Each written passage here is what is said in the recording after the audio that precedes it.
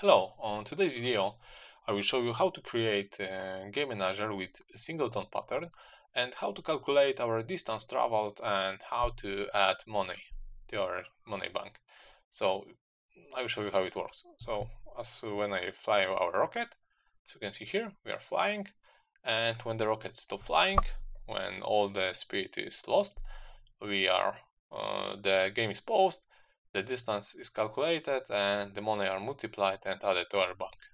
So let's start working. First, what I want to do is to create game manager class. So let's create C# script and let's call it game manager. It will be to create that we'll use a singleton pattern.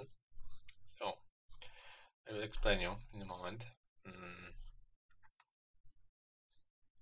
First, let's create public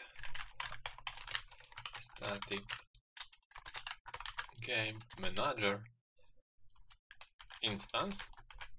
This is our singleton. So what singleton does, what a singleton class is that when we switch our scenes between our scenes, that class will not be destroyed, and we can call that class, the function, by that name instance. We can call all the function used in game manager without creating any additional references inside our classes. And what is also nice, when we, for example, create money, that will be stored during our gameplay. So if we change scenes, when we restart or anything like that, still our money will be kept in memory of our game. So that's what's the advantages and why we want to use the singleton pattern. So let's write get and private set. So this class can only be changed by its own functions. Okay, and as I said, we want variable money. And here we will store our money. So let's finalize creating our singleton. What we want to do is to, on awake, to check if our class was not already instantiated. So what does it mean? What we want to do is to be sure that we do not create game manager, that we don't have two instances of game manager inside our game. So to do that, we need to write if instance is equal to null, so there is no game manager created, there is no other game manager created than this one which we are referencing from the script. So this way we'll be sure that here, if there is no instance, if instance is null, so we didn't assign any game manager to our instance, so instance will be equal to this. So we'll just create instance refers to our own game manager class. And what we want to do also is to don't destroy on load. That means when our scene is loaded, or game is loaded, or scene is restarted, and etc., this means that this game object with this class will not be destroyed. But if we accidentally created, or there was created instance of this class without our knowledge, so we don't want to create it again. So here on else if instance is different than null, so it means that somewhere in our game the instance of our class is existing. So that means that we will destroy this game object. So we will destroy we will destroy our class which we want to create right now. Okay, so I hope it's clear for everybody. And as I said, we want to have two functions for now. on this level of our game, on this stage of our game creation tutorial. For now we want to add two classes here. First will be public.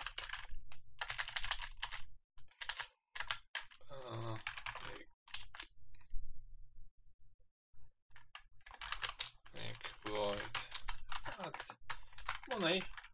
We want to be able to change our money value. Void money to add. And let's write money plus equal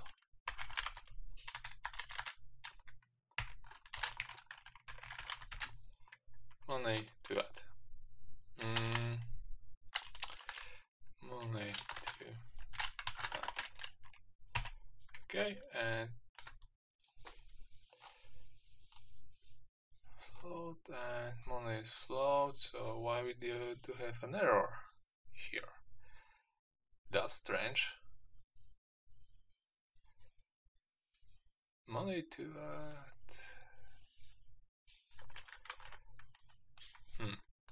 Ah yeah, underscore here was missing. Okay. And another one, it will be to pause our game, because as you just saw in the preview of this episode, we want to pause our game when the fuel is we used all the fuel. So let's create pause game function. So here what we want to do to pause our game, we just need to change the time scale of our game to be 0.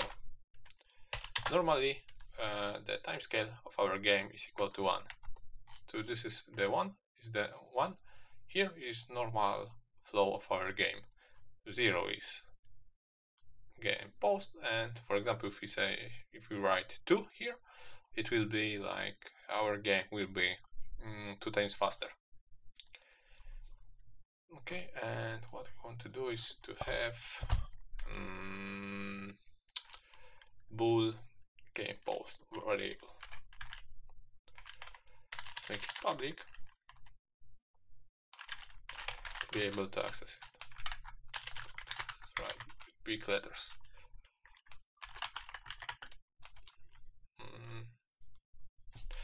It will be bool variable. Okay, and here on the start of our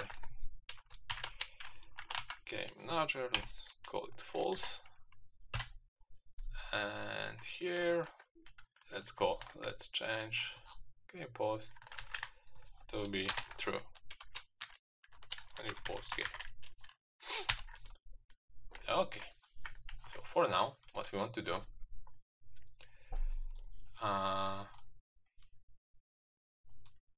is to go to our rocket controller. Maybe one more thing, we would like to update text with our money value. So let's create a function for our game. So let's try using TextMesh Pro. This will allow us to use TextMesh Pro objects. So, and here let's write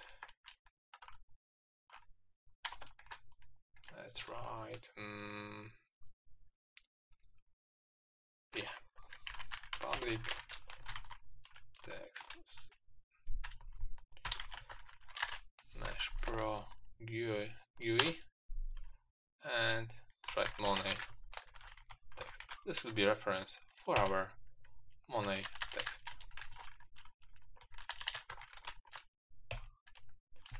Okay, we'll create that game object in a moment.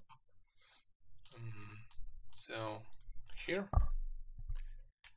let's write money text.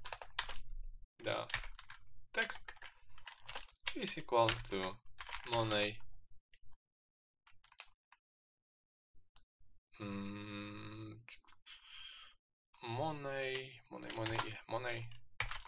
toString, and let's add to it plus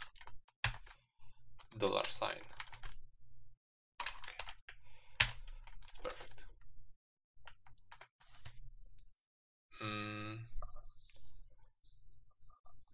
Okay, and let's create here when we go to our canvas, and we have our top panel, and here we have our text. Let's rename it to the distance text.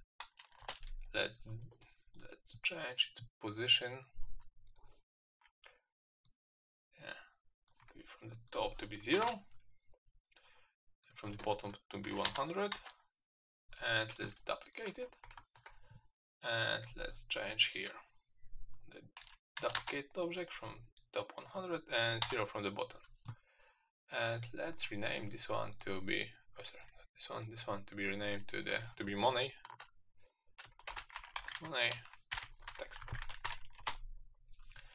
and let's write here $0. Okay,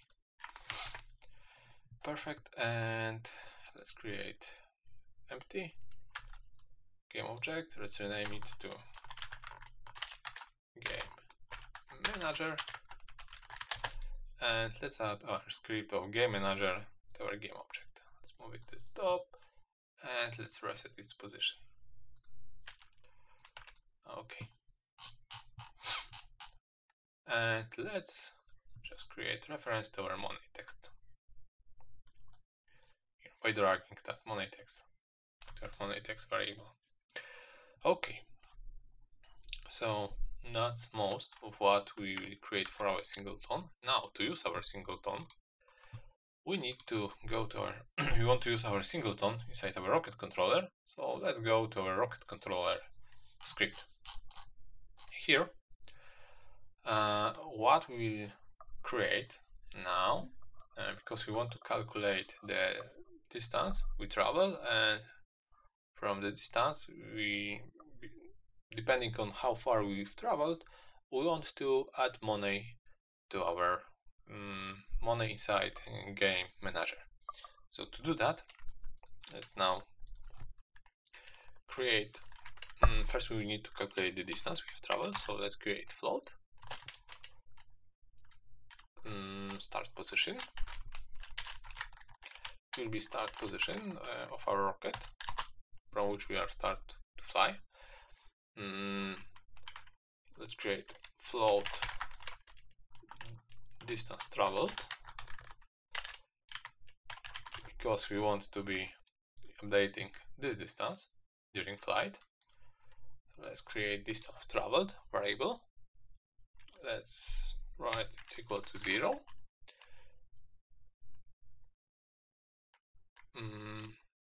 And let's create reference for our text, of course. So let's again write using text mesh pro, and let's here create a reference. Let's write public text mesh pro GUI, and let's write distance traveled text.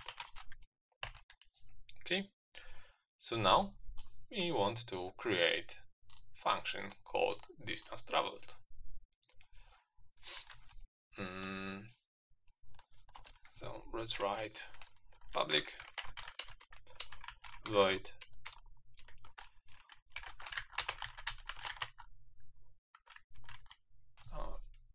distance traveled.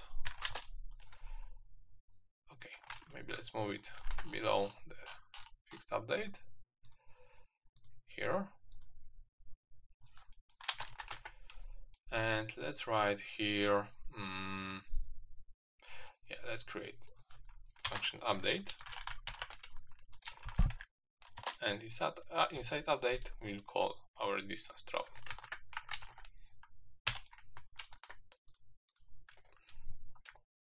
Okay, and now let's write. We want to know the current distance we have traveled. So to calculate that, we will need to write current distance is equal to this. So it's equal to our transform position dot y. So this is the transform position. So if we like, where's my rocket? Now our rocket position is -2. If we would like fly, our rocket position will change, as you can see here. So here it will be 1, and here then we will see 1 meter because of that. Okay, so minus our start bus. Why are we doing it like that? Because as I said here, that -2. Now if we would like our current distance traveled will be equal to transfer position, it will be saying that we are -2. But so all the time, like let's assume it's -2 here, all the time we would be, if we would like travel 10 meters, so it would be showing 8 meters here. So that's why we're using that start position. So it will be difference between start position and our current position. So for example, if we here will be 1 now, so this will say we have traveled 3 meters, not only 1, as you can see here. Okay, I hope it's clear, but we don't want to show that we have traveled 0 meters on the start. So to be sure that it's not showing, our value is not showing 0, so maybe let's write first let's write distance travel text dot text is equal to current distance traveled dot toString plus, and as before, let's say this time let's show it's in meters. Okay, and one thing, because as you can see here, our value is dot point, it's 3 places after decimal here. So I don't want to show all the 3 places, I just want to show 1 place behind this decimal in the game view. So let's write F1. That means that only 1 decimal will be shown on our score. Okay, and because we, as I said before, we don't want to show the result below 0, so let's write if current distance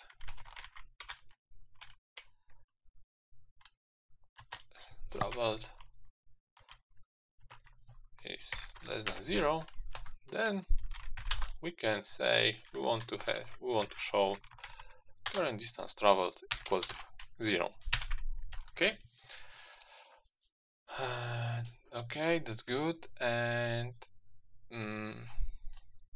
let's change maybe this one, not the distance traveled, but the longest.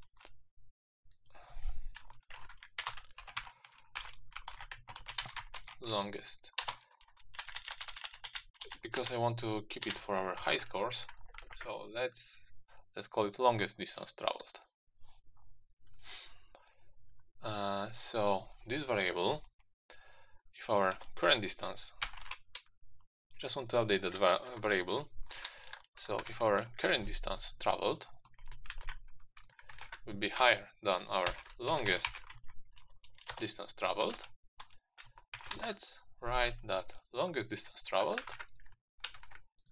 is equal to our current distance traveled.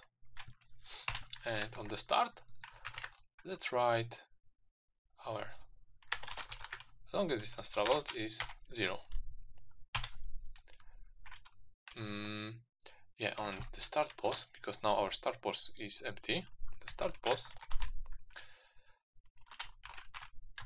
let's write this. So this will be starting positions of our rocket. Not y. Okay.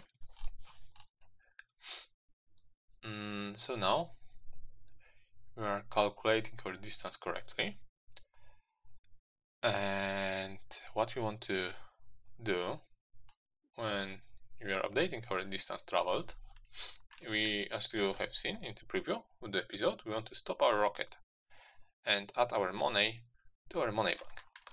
So what we'll do now is to create a function which will check our game state, which will be if we want to check if we still have fuel. So if current fuel is less than 0, less or equal 0, and let's write where is and our rigid body 2D that velocity that y is less or equal to 0, then we want to pause our game. So game manager dot instance dot pause game. And that's how we call our pause game method.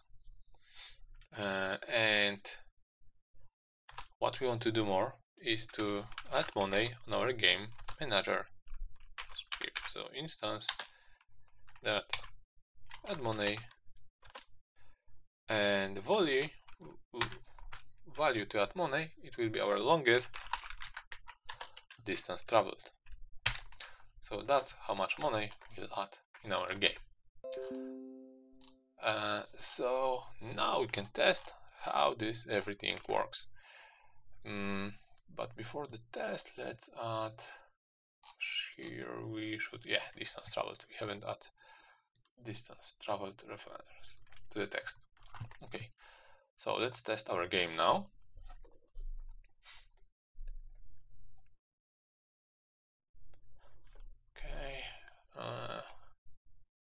Okay, it's as you can see here we have 0 meters, $0, and let's press play.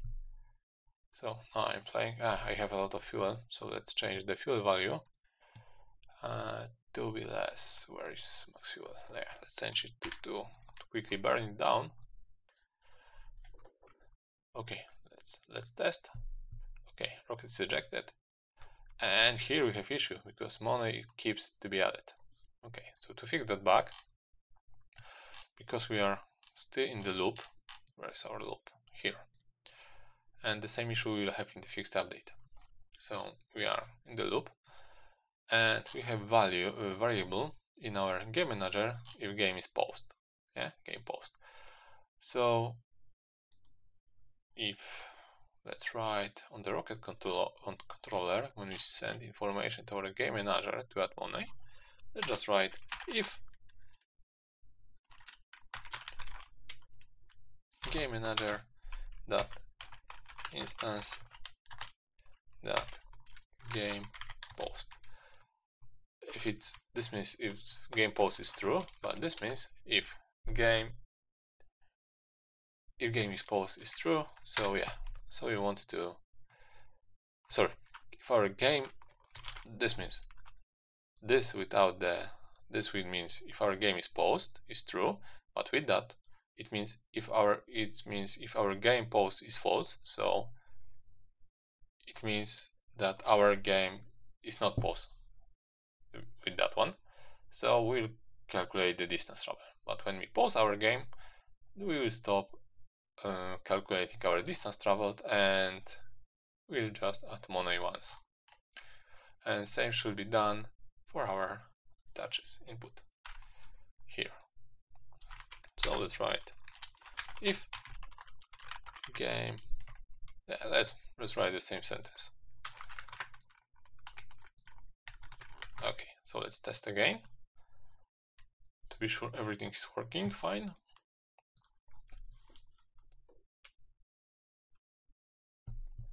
Okay. Yeah, okay, we have been traveled a few seconds after we burn our fuel, because our rigid body velocity was not equal to 0. So that's how we want our game to be working, because when we still have some speed of the rocket, we want to be able to travel and avoid obstacles. Okay, so here, as you can see here, this value of the money I don't like. So yeah, that numbers after decimal. So let's do some update to money value.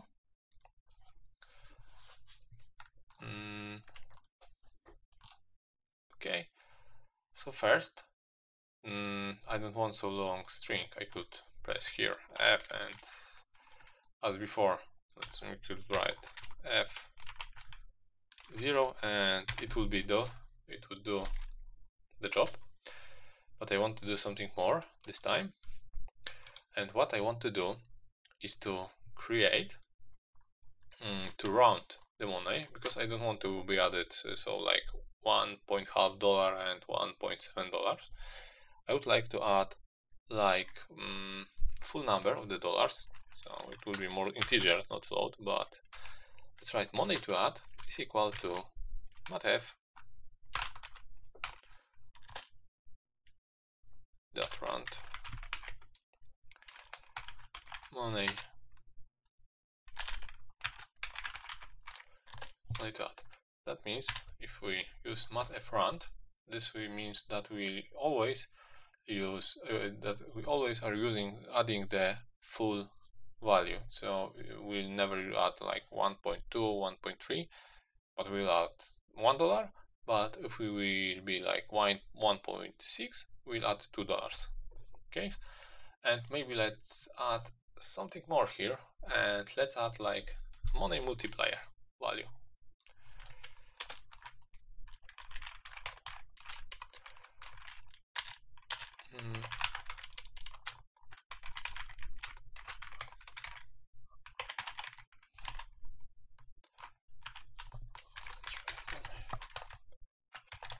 And what we will do with that, we just multiply value money to add by our money bonus multiplier. Let's make it 2.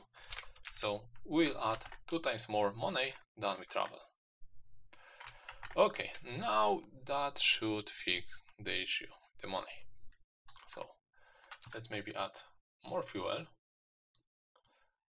and more thrust force. Let's make it 50, and let's add fuel 5, and let's press play. So now I'm flying, and as you can see here, I'm flying while after I've burned all the fuel, and the money is not added. Okay, yeah, and issue might be that, yeah, money to add multiplier is 0. Okay, so let's test again. Let's eject our rocket, let's fly. Yeah, I'm still able to dodge everything. The game has finished, the game is paused, the money is added, the rounded value is added here, so that's perfect. So that's we want our game to be working on this stage of the tutorial. So if this was helpful for you, please don't forget to press the like button, and please don't forget to subscribe to my channel. Have a nice day, and thank you very much for watching. Bye.